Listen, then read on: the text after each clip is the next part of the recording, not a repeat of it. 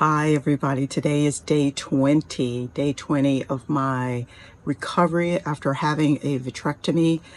And well, I was hoping that I would have great news to tell you today, but basically it's come down to this. My doctor has not released me to go back to work. I have to wait again until September the 7th. Oh boy. I understand that how important the healing process is.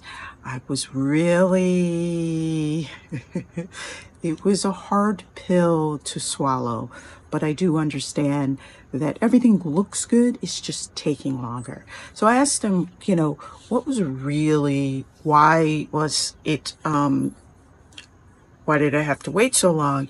And basically it is because the type of surgery, which is they put a gas bubble with nitrous oxide in your eye to cover the hole and allow the eye to naturally close the hole as the bubble dissipates.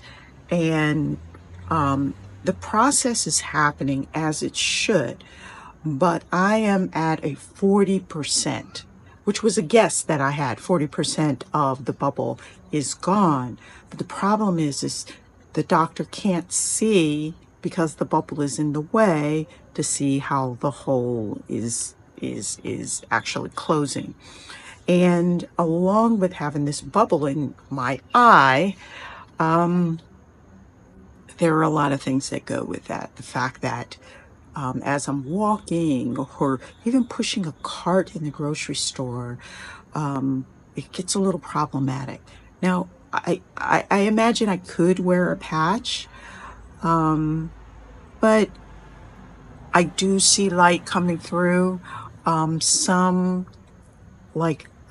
Somewhat I can see my hand, but not really. Maybe if I put it even closer that I will see it. What's really cool is I see the bubble, and then there's a portion that is like, oh, I don't know, maybe 10%, 15%.